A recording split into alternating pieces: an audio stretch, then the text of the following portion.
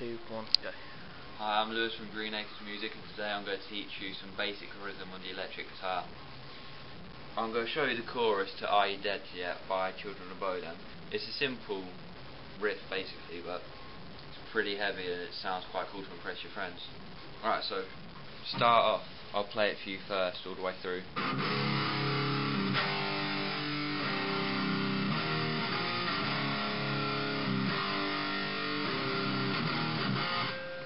Basically what we're doing, we're barring the bottom 3 strings on the first fret, and the bottoms are the thickest ones.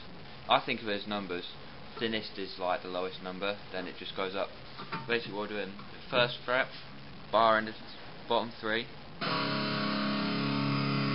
then it's a smooth transition like this.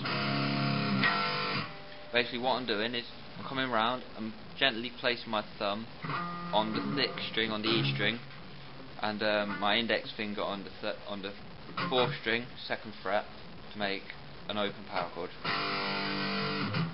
So we'll have it. Yeah, so this second chord, all it is that, and we're just playing these 2 strings. So then the next chord's just upstroke of the bottom strings open. So now we have, then it goes, we bar the 3rd fret, then it's a power chord formation from our root note would be the 3rd fret on the A string, and our pinky or ring finger, whatever you play with, will be on the 5th fret of the D string. So altogether we have this so far.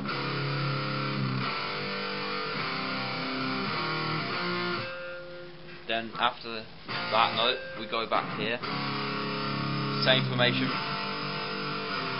but when we get here we palm mute, so palm mute, then play the chord, then palm mute again. So now you'll have this.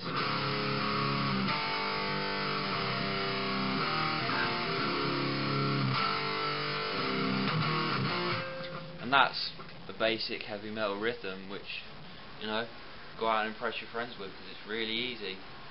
Slow beats for this part of the song, heavy, you know.